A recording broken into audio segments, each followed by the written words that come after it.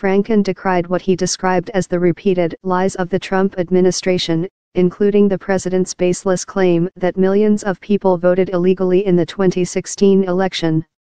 "It's all based on a lie and not a lie President Trump came up with," Franken said. Right-wing conservatives have been raising a false alarm about so-called voter fraud for years, despite the fact that no credible evidence has ever been demonstrating that it is a real problem. The same, Franken said, goes for the administration's policies affecting the LGBT community. Franken also lamented Trump's attacks on science, citing a recent Washington Post report that said the Trump administration had prohibited the Centers for Disease Control from using such terms as evidence-based and science-based.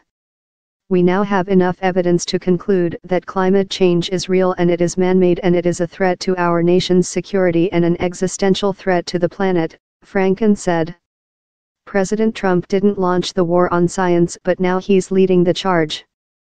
Franken, who is stepping down on January 2, praised his replacement, Minnesota Lieutenant Governor Tina Smith, as a worthy successor. "I have no doubt Senator Smith will serve Minnesotans and all Americans well," Franken said. Franken did not mention the allegations of sexual misconduct that led to his resignation. In a speech on the Senate floor announcing his intention to step down earlier this month, Franken insisted that some of the claims were not true and others he remembered differently. He concluded Thursday's speech on a positive note.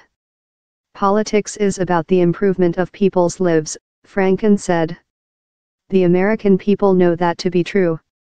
And they fill me with hope for our future."